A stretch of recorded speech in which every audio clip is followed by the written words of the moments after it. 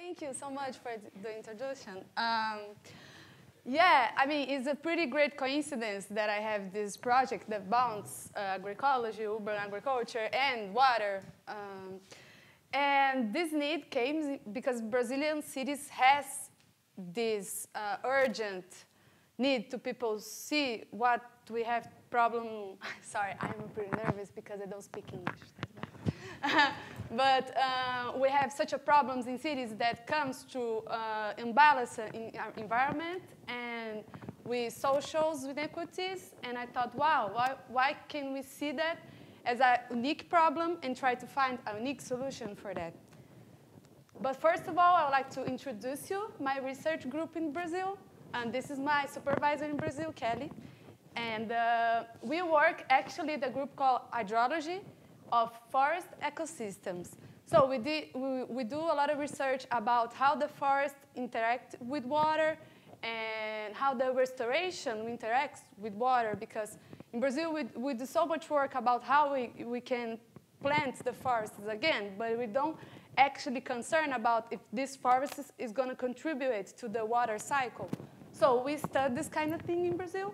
We also study like spring conservation, water sources conservation, watershed management, and I'm the only one in the group actually that studies the hydrology in cities. So I'm the first, but I think right now it's gonna come more people because people is getting interested in the subject. And here is what I'm gonna talk a little bit about today. That is my project. I'm already in my 3rd year, so I have a little results to show you. And each topic is one chapter from my thesis. And this one just came right now. It wasn't supposed to be in my thesis, but in this month I decided to develop it, and I'm going to talk about it. And first of all, I'd like to show you what is Brazil. This is Brazil.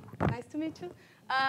Brazil has, it's a really big country. I mean, it's the 50th biggest country in the world.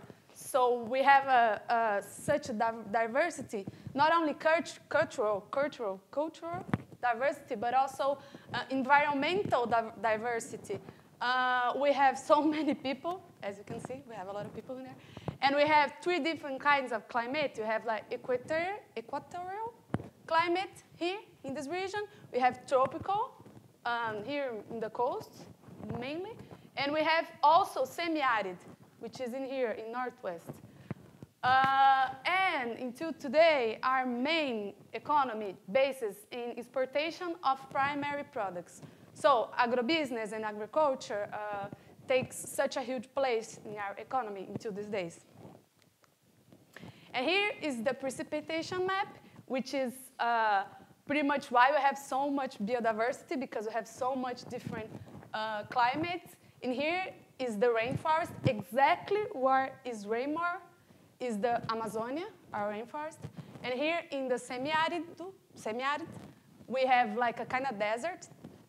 Not a desert, but really similar to a desert.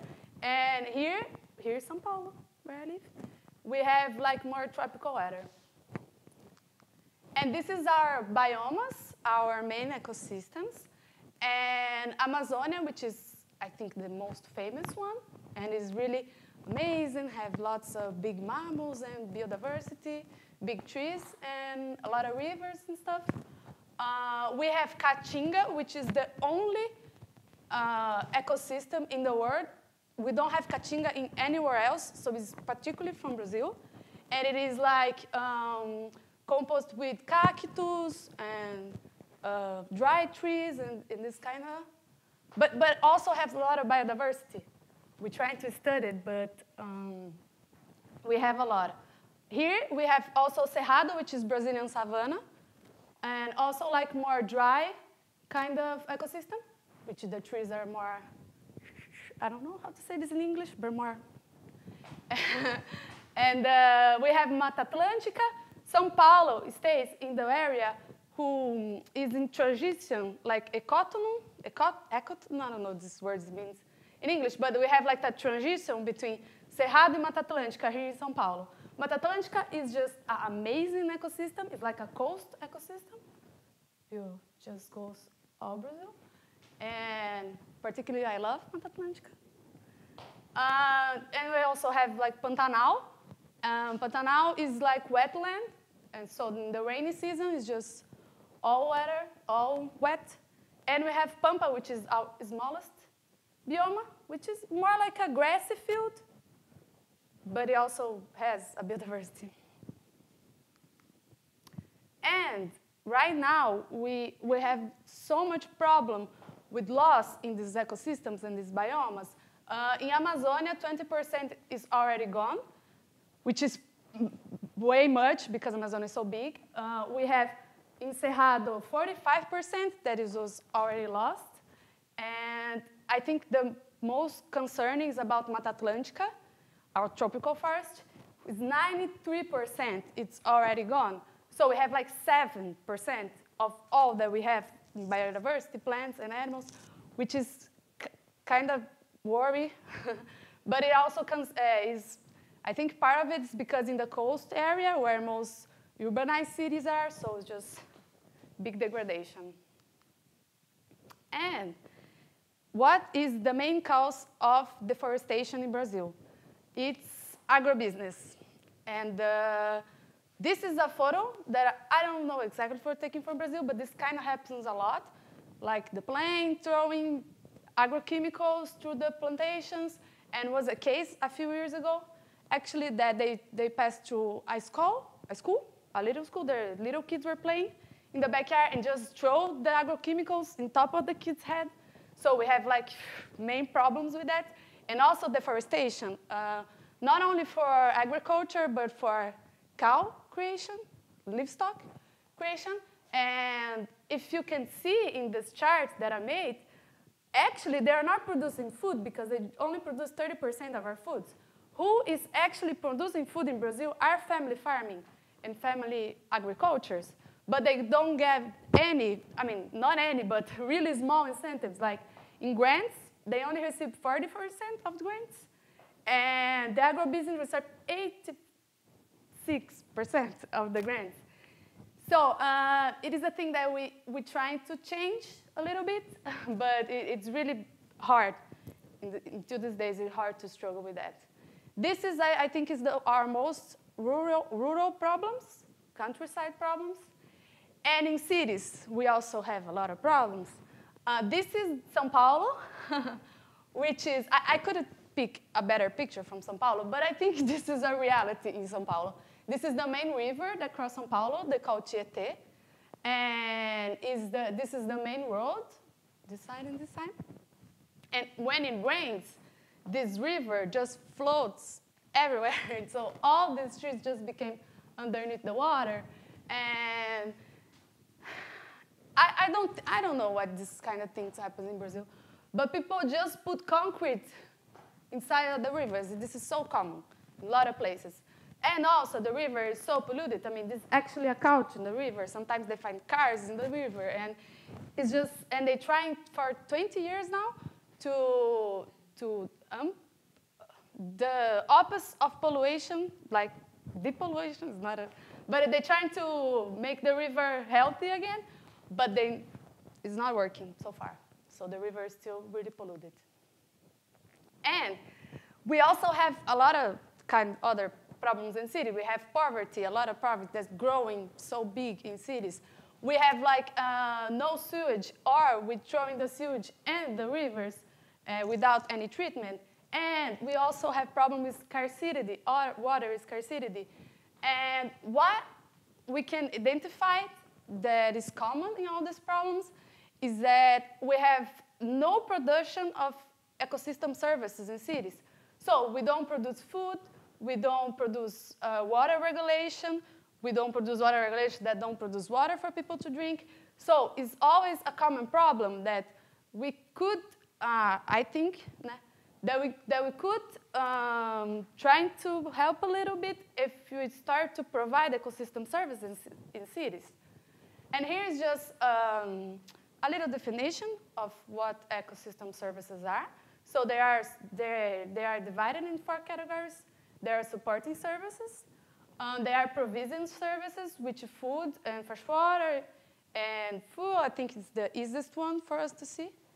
And we have like regulation services, like water regulation, which is what I work with. And we have like the cultural services. And the question that I did before I started this research was, what can we do to improve the ecosystem services provided in cities? And when you look to a urban garden, I think it's pretty clear the food provision service, well, produce food. Also, I think here in Europe, I came to realize that it's always that common to see like cultural services, well-being and pleasure activity and another stuff. But the water regulation in these places was something that I couldn't find in literature. Like, but these places help to regulate the water in cities. This soil is better for infiltrate water than another kinds of soil. So with that question in mind, I started to do my project that has the main goal of evaluate the urban gardens as alternatives to mitigate the problems caused by soil impermeabilization in the same way that could help to balance the social inequities in cities. And to do that, I did like first a bibliographic survey. Then I do a field work, a 1-year field work.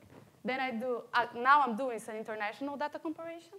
And I do a more applied study case. This I put in my presentation always in Brazil, but I don't think it's necessary because in here you understand a lot, maybe more than me, about this. But how the urban agriculture just came in the world.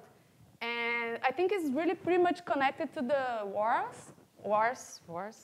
And well, these wars, I think I don't have to say, but I think we have a good example in Cuba, like about how CAWR can help to shape the urban agriculture. Like people after the war, the Cold War, when I don't know how to say it, but when the Russians just split apart, like Soviet Union, yeah, okay, yeah, and they just became isolated from commerce, like embargo. And they have to start looking for other ways to produce food without agrochemicals and near to the places where people actually eat because you don't have fuel to transportation. And they start to grow food in the city. And I think I visit there, and I think it's a great example. And this is from my my survey in the papers. And we have, like, I divided the papers that I found. I found like 200 and papers. I just divide in just 5 years old papers. I didn't get more older papers. But I divided in where the study was conducted in.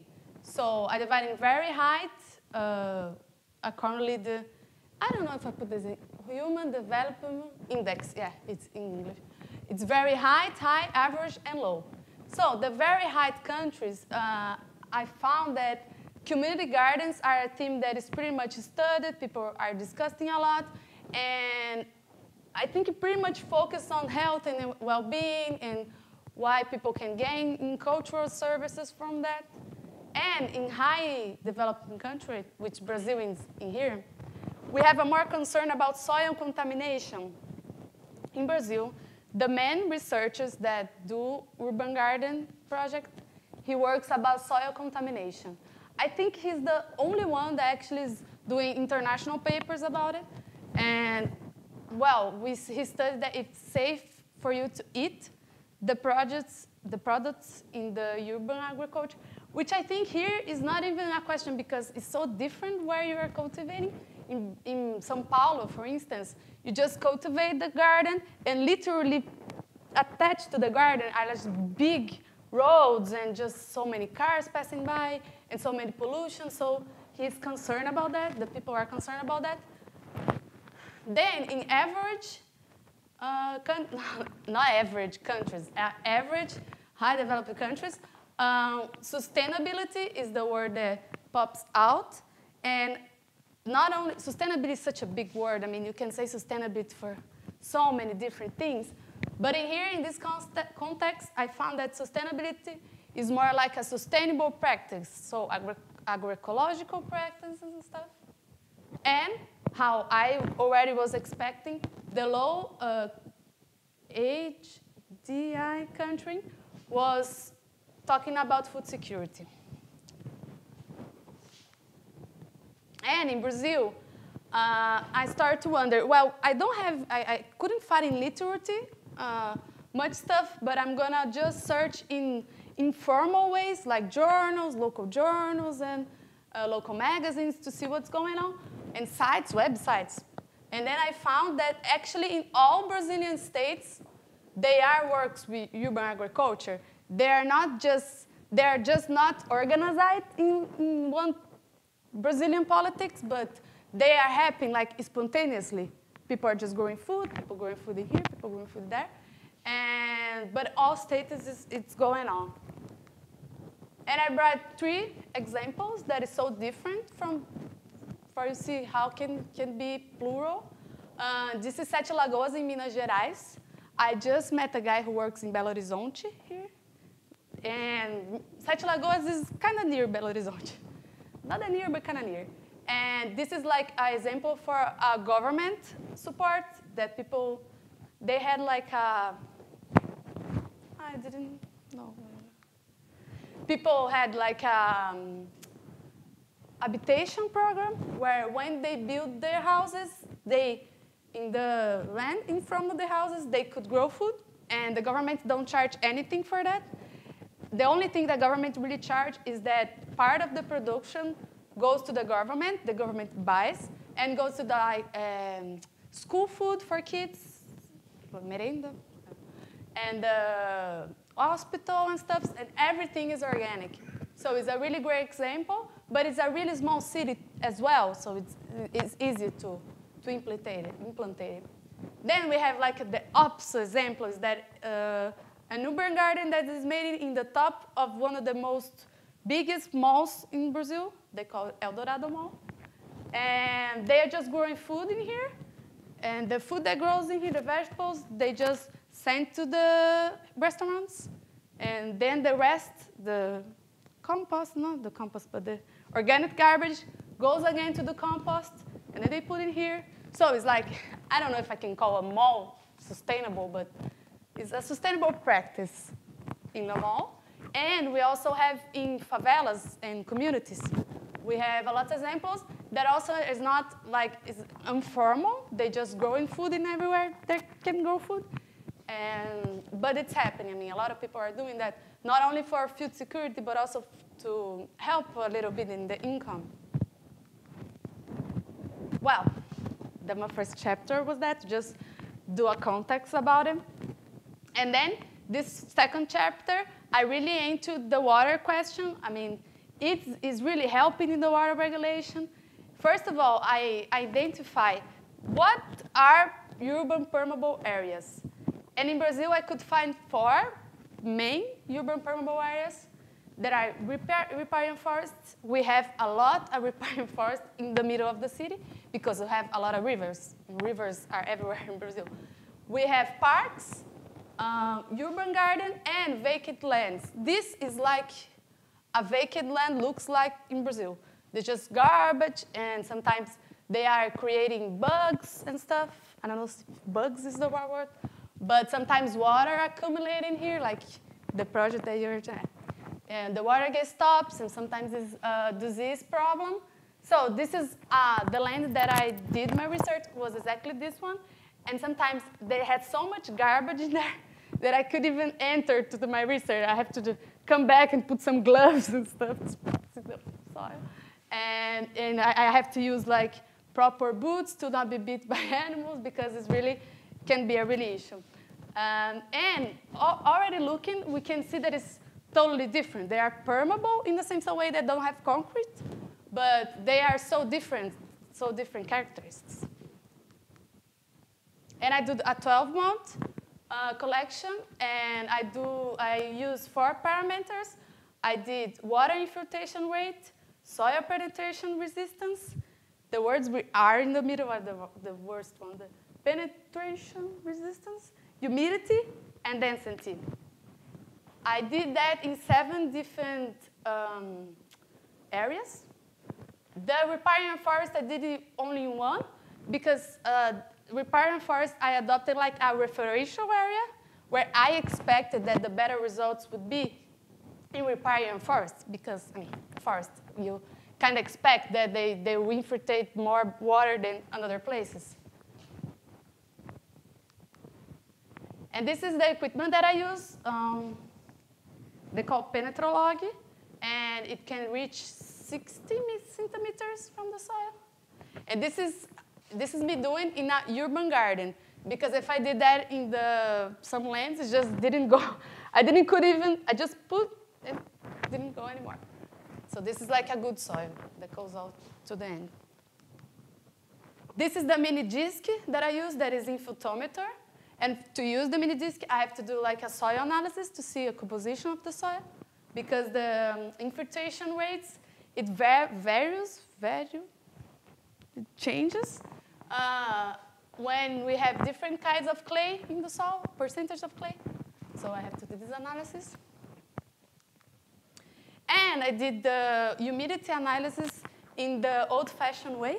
So I collect the soil in the rings, and I put it dry, and also to do the density, I use the volumetric rings. Just to show the result, I'm going to show some graphics. So I'm just showing the parameters that we use from penetrology. Vacant land is different for everyone because of the clay percentages, but all the others, what we consider that is critical is 4,000. 4,000, more than 4,000 kPa, which is a strength measure, like how much strength you have to do to put the equipment in the soil. And this is my graphics, my results that I could run and finish to show you today. I'm so happy they're already. This is my referential area. And, well, I expect to show the better results, but as you can see, it doesn't show the better results. We have strengths that goes near to 6,000 kPa, which means that it's so compact, the soil. And we can see that in urban gardens, we have none that goes beyond the critical point that was 4,000. Actually, and another thing that is good to highlighting is that 50 centimeters, it can't measure anymore, which means that, I don't know. We can't measure anymore, and also we can expect that the water is gonna have a lot of hard time to infiltrate beyond that. And in the urban, we can see that it's just keep going. And the park actually has a really similar results to the riparian forests, which is really unbelievable as well, because parks are just grass. In the places that I did the collection was just grass. And they have similar results to the riparian forests, but also worse than the urban garden. And the vacant land. This vacant land actually had a good result. And I don't have an explanation for that yet. I'm going to have to start looking for it. But we have this one, which is the worst of all of them. As you can see, that it's just so, when something is like, not regular. And we have like some kind of analysis that couldn't measure more than 25 centimeters, which is really, so it's really. Sure. Just to understand, so you did it October, November, December, so every month you did that? Yeah. At the same spot or a different spot? At the same spot, exactly the same spot. To measure the difference between the rainy season and the dry season, to see if it had a difference. And this is the infiltration rates. I tried to finish the statistics analysis into today, but I couldn't. But this is like the raw results.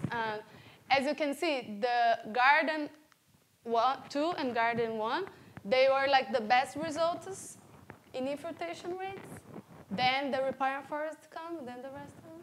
Which is, I mean, you can see that from infiltration, parks and vacant lands has no substantial differences.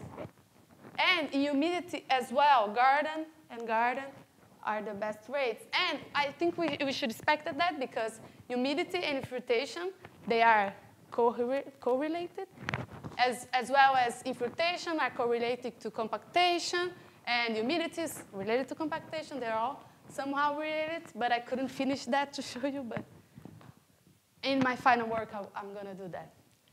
And after I did that, I was like, okay, I did all this survey, like 12 months and stuff, but I have to think that perhaps the conditions were different in these areas. I mean, I don't know if only the use of soil is the factor that changing the compactation, the infiltration.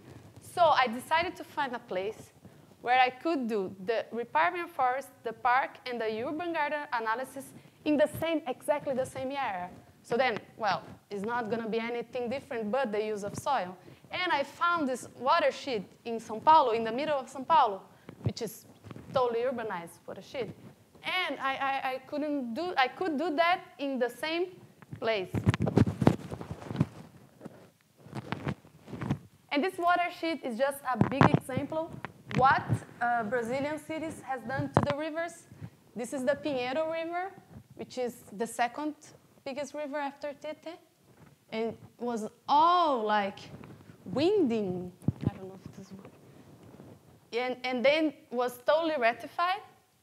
And this kind of construction or infrastructure that they do. Also, the Coruja River was canalized. So a big part of it was canalized.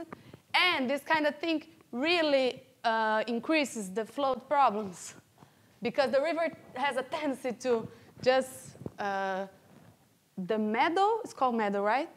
So when it rains a lot, the meadow just, and here is just a photo what happens when it rains. I mean, all.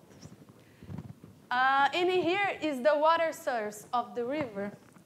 Yeah, this is water source is so interesting in a way that how water can be strong because it's just in the middle of the concrete. You are just walking in the street, and then you have in São Paulo this happens.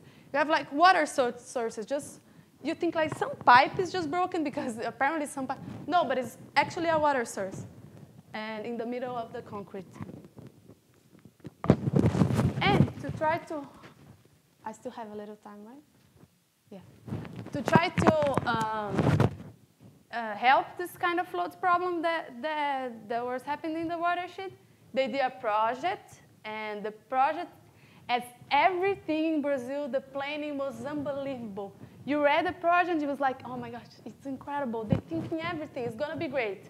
But when they start to do the execution, we have so much problems.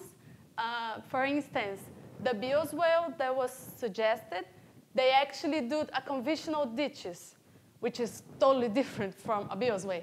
I mean, it's the opposite of the bioswale. And stormwater and catchment basin, there was, they say that they were going to do in the project. They were not built. So can you imagine you do like conventional ditches, where you're supposed to do bioswale, and then you don't build the stormwater catchment basin. So all the water flow is going to start to run to the river. It's going to. And they talked about creating permeable pavements, but in the end, it was so expensive in the project, so they just do the regular pavement and the vegetation, which I think is the most important thing because vegetation is the natural way for you to stop the flooding. And we have to plant vegetation inside of the rivers. It's just such a common knowledge, and people are still not doing that. And another thing that really pisses me off about Brazil, sorry about that, but I really get so, is because they have, I don't know why, but they just plant exotic trees in everywhere. I mean, why? We have such a biodiversity, and they get like a tree from Australia, and they just put in Brazil because it's more pretty. And this is really make me mad sometimes.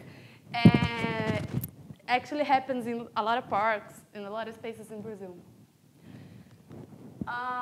Well, why floods happen? There's a bunch of reasons like impermeabilization of the soil, but also we have to see if the watershed has already natural tendencies to floods, because it happens, watersheds have different kind of tendency to floods, and then I do a morphometric analysis. And I found out that this watershed that I was dealing with already for his shape already has higher propensity to floats because she's like near to a circle. They have, in there has moderate, yeah, this is lopping, and which is not that bad, but which is really, I think, determining to have like erosion and stuff, is the red-yellow argisol, which is a really permeable and, anyway, it has higher propensity to erosion. So we can take from that is, okay, this watershed already have a big tendency to floats. But what can we do to improve that? Not that project that wasn't built correctly at all. And was in this watershed that I choose to do my other fieldwork, my study cases. So I picked this park. This is the park. And this is the three completely different areas of the same park. This is the, I call park area, but as you can see, it not even has grass. Not even grass is growing here.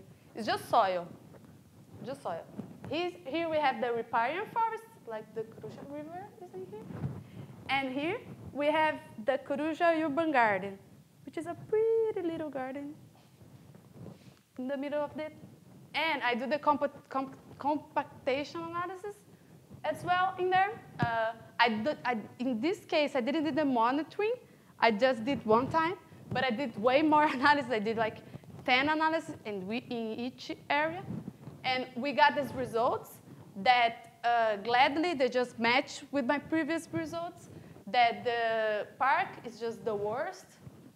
This park is just the worst of all time because we only have like 10 centimeters of uncompacted soil. And the riparian forest is not that good as well. But the urban garden go down to the end. So it's a good result for me. And the only explanation is the soil, that is what they do in the soil. Because this is a panoramic picture. So here's the riparian forest, here is the garden, and here is the other area. So it's just in the same place. But as you can see, the soil is totally different. Here, like it has a tree, and it has concrete. I can't stand with it. Just put concrete surrounding the tree. So it's really bad. Here we have the garden, which have a lot of vegetation. And here we have the grass area, which has no grass because I don't know why. I actually don't know why. I don't know if it's because too shadow or whatever. I don't know. But the more special results that I got from this is that when we look for springs in Brazil, we have like maps. I suppose it's the same way. We have maps the same where the springs are. And I looked these maps, and they are not indicating any springs in these places. But when they start to management the urban garden, a spring just came up in the middle of the garden. It just pop out. And I think people don't realize how important that is, because when I come there to talk to them, they're like, oh yeah, you know what happened? Like water in here. Like, I don't mean water in here, just popping by. It's not that common, it's not that usual. But actually the good management and the good practice in the soil just make water aflorate. In Brazil, we have aflorar. I don't know if it has similar in English. But the water just came to the surface, which is pretty much unbelievable. And then they start to plant like more, they still have the vegetation, the small vegetation and stuff, but they decided to plant more, not trees, I don't know if you call a banana tree a tree, but like a tree, like a tree. And it's totally protected right now, so they don't use this area anymore. The spring is protected. And after they start to protect the spring, others start to come up in the middle. Right now, I think they have 5, just little water, something like that. This is an example. If you look carefully, you just see water comes from the soil.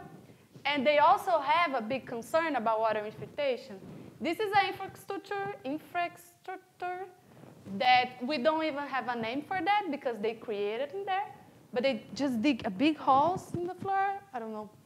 if you have a name for it in here. But they just drag the big holes, and they put rocks and stuff to help the water infiltrate it. They have rain gardens, and which not only help the water infiltration, but also helps the quality of water that is infiltrating. And they have the water from the spring that they use to do the irrigation.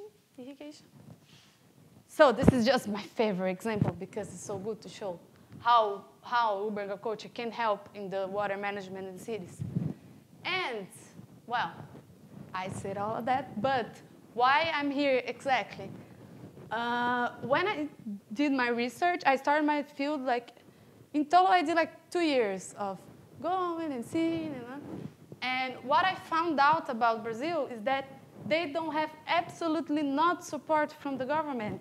And when I say they don't have support, sometimes they have to struggle with the government. But we're playing food in here, but no, you cannot stay here, you just have to. And it's always this conflict in there.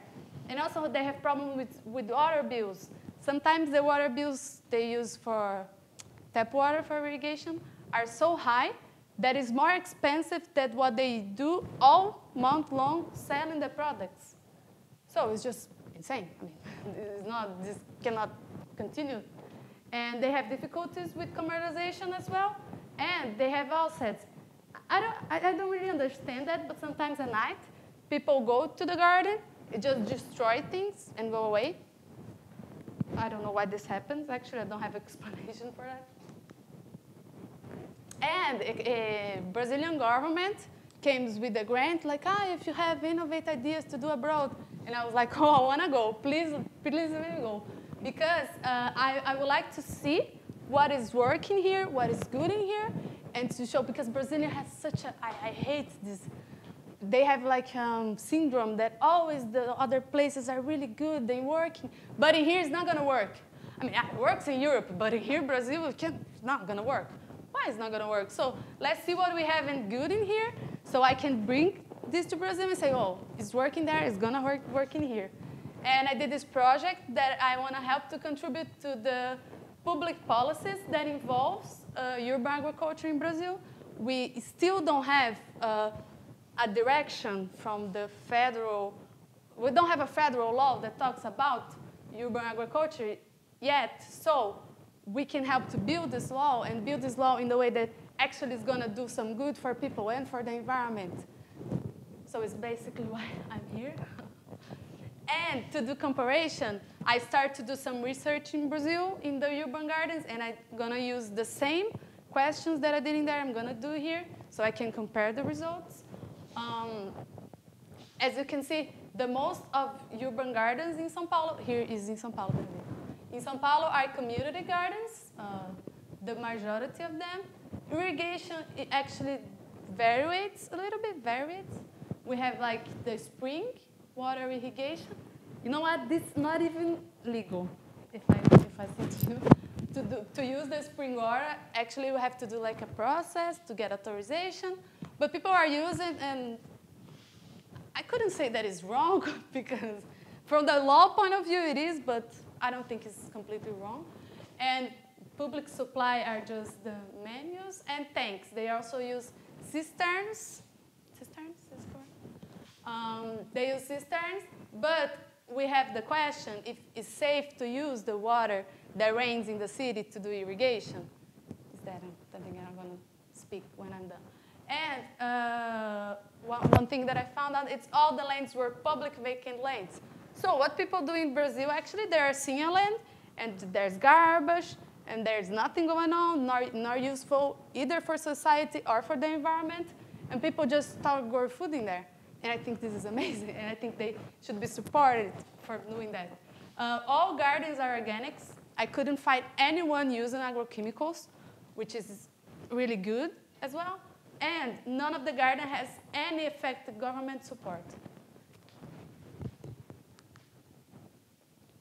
And just things that I found interesting when I was doing the data collection is that they use several agroecological practice, and sometimes they not even realize they're used, just a knowledge that's common for them, we're just gonna do this cover up with the the organic material, and they do composting as well. I think all the I wouldn't say all, but a lot of them has composting.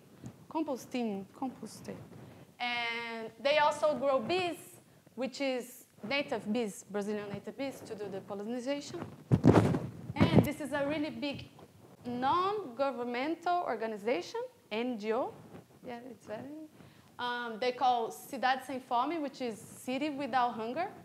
And it's a really good organization that helps people.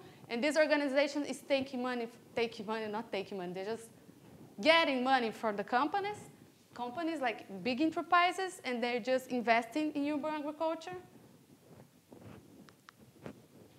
And then the questions that I did in Brazil involve all these aspects, like agroecological practice, water management, like where the water comes from, how you irrigate it, and incentives, which is really important, like you get an incentives from the government to do it, and land ownership, and this kind of stuff. And just to finish, this is the experiments that I'm doing here in CAWR, because in my first week here, Steve was showing me around, and he was like, oh, we have this geotextile that helps to water infiltration, to permeable pavements and stuff. I was like, oh, that's really great, but I'm wondering if this could help to grow food as well. I mean, if you put there, you can actually grow food, and it's gonna help to hold the humidity of the soil so people don't have to use that much water. And, well, I had this question. I was like, oh, let's try, let's see it. So I'm doing some trial to see if this geotextile can actually help to hold the soil humidity. So I'm doing that in 2 different soils. This is a substrate, which is a soil that was bought from a company. And this is like natural compost. And I'm doing a comparison. And let's see it. But if it works out well, and I'm saying, oh, no, really helps to hold humidity, the next step is to trying to find a natural material that could do the same. And because this is not that cheap to buy, 1, and 2, this is not that sustainable. So just a first step. And if it works, I'm going to try to do more research afterwards. Like postdoc is just in here. And another investigation that I'm starting to do in Brazil, I'm not there right now, but I have people doing that for me as I'm here. And I'm doing analysis from the rainwater quality that is raining in cities, because the cisternas, I don't know if I can recommend them to people. People say like to me, oh, can I put a cisterna here? I was like, I don't know. I don't know if this water is good. It's not, as technical person, I cannot say, oh, it's secure, go ahead, because I'm not sure. So I'm just, in the gardens that I work with, I install like pluviometers, and I'm gonna do 1-year monitoring to see if the rain that's falling in there is actually proper for irrigation. So this is already going on in Brazil. And actually people are like, oh, you're lucky, right? You're just out in the rainy season, you're back in the drought season. I was like, not my fault, but they are doing that for me right now. I have a graduation student that is helping me with that. And that's it. Thank you so much, you guys.